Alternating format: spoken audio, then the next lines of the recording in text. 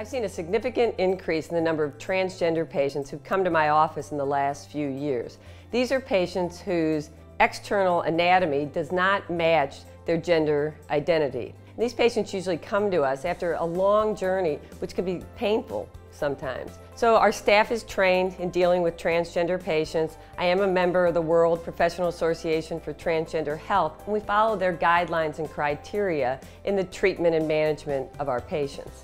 The patients are very diverse, so the surgeries are very diverse. For patients coming in that are trans male, going from female to male, there are a lot of different procedures, and we have to tailor that procedure to that particular patient and their needs. Probably the most common procedure I perform is a double incision free nipple graft procedure. In that procedure, the breast tissue is removed, the scar is placed in the lower portion of the chest, the nipple and areola are removed, reduced in size for a more male contour, and then place this on as a skin graft.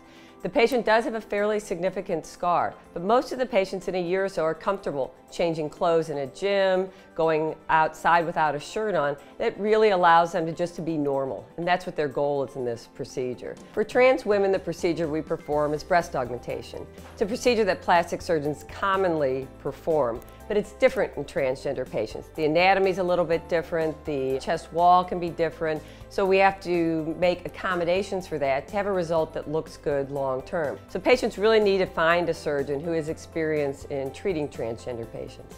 Seeing these patients accept themselves and to be able to move on with their lives has been among the most gratifying patients that we've dealt with in my practice.